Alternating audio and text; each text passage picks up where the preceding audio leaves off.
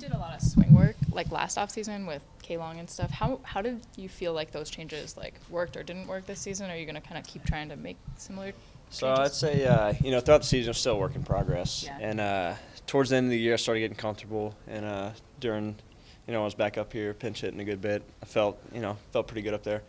So I think that's something just kind of I'm going to, take with. But I feel like you're always trying to tweak, try to get better. So as always, you're never fully, all right, this is it. You're always trying to learn and get better. And that's something I'm trying to do this offseason.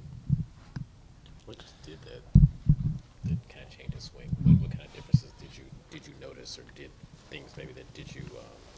I don't know, what results did you feel? I guess. So the big things were just learning how to use my legs. In the past, it's kind of more upper body swing, and just learning how to use the legs is something that definitely helped out and was able to hit the ball harder. I think now it's just kind of take what some of the things I used to do good and bring into using my legs and finding, the swing that works for me right now. Things could be changing and kind of shuffling in the outfield depending on Bryce and stuff like that. How do you approach spring training this year? Do you any differently? Nah, same as every year. That stuff's out of my control really. I'm just gonna have to go out and do what I do and play like I can play and try not to let that affect me.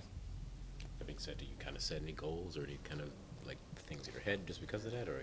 No, definitely. I feel like the goal going into the camp, you just want to be on the big league roster. So going into the camp, that's something I'm gonna try for, and I'm gonna do my best to see if I can make that happen. You mentioned quite a bit end of the season that you kind of were in that role where you were coming off the bench, play some defense, pinch running, pitch hitting. Just how comfortable do you feel in that, and as you kind of do that more and more? Good, yeah. No, I think coming off the bench early in my career, that's something I've never really had to do. So last year and the year before, just kind of getting my feet wet and getting that going, I think it's definitely helped me out for going into this year and have the ability to come off the bench and had some success out there. So just to show that I can do it, and that's something that will help out. And you also have taken defense pretty seriously too. Your outfield numbers are very good. Can you tell me how important that is to make sure that that you are an elite defender as well? And how much work you put into that? Yeah, definitely. Defense has kind of always been my big thing coming up. I was known for my glove in college, and that and the bat. It's always been there, but I think I'd be more so known for my glove. So last year was kind of a difference coming off the bench and being a bat coming off the bench. But I'm always can go out there, you can put me in any position, I think I'll do a pretty good job. And does the weight room and your workouts and stuff, is that something that can give you an advantage in the off season? Definitely. You have to always get bigger, stronger, faster.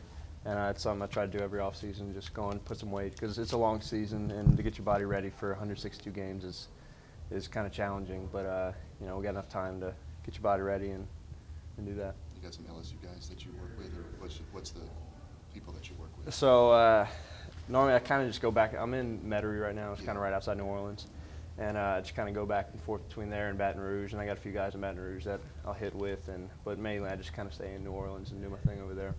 Still with the LSU coaching staff too, or not really? No, it's kind of just player. Yeah, just players only stuff. So. How big a motivating factor is the relocation of the AAA franchise too? It's definitely a little incentive, but it's far away, but it is what it is, and try to make the best of it and try to make the team out of camp.